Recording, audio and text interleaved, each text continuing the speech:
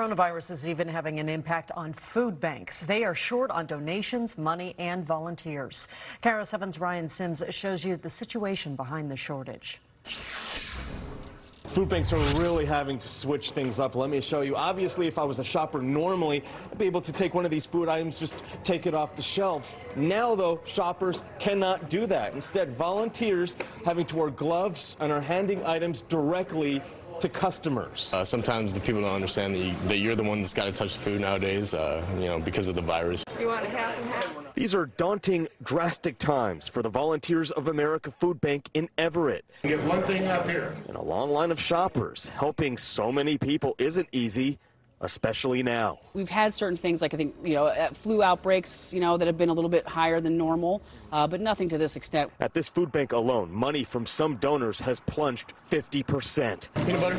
And for the food that does come in, well, there are far fewer people to stock these shelves. It's this balance and dynamic. I mean, social distancing is a thing, and so big groups of volunteers that we have counted on are not able to come into the food bank right now. When it gets down to the nitty-gritty, we all just have to pitch in, and it takes a little bit longer to get things done. So you'll get two more. In normal times, a typical Wednesday would see around 20 volunteers here.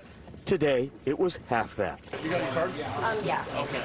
Meaning those who did show up, like Tahi Shepard, were on overdrive.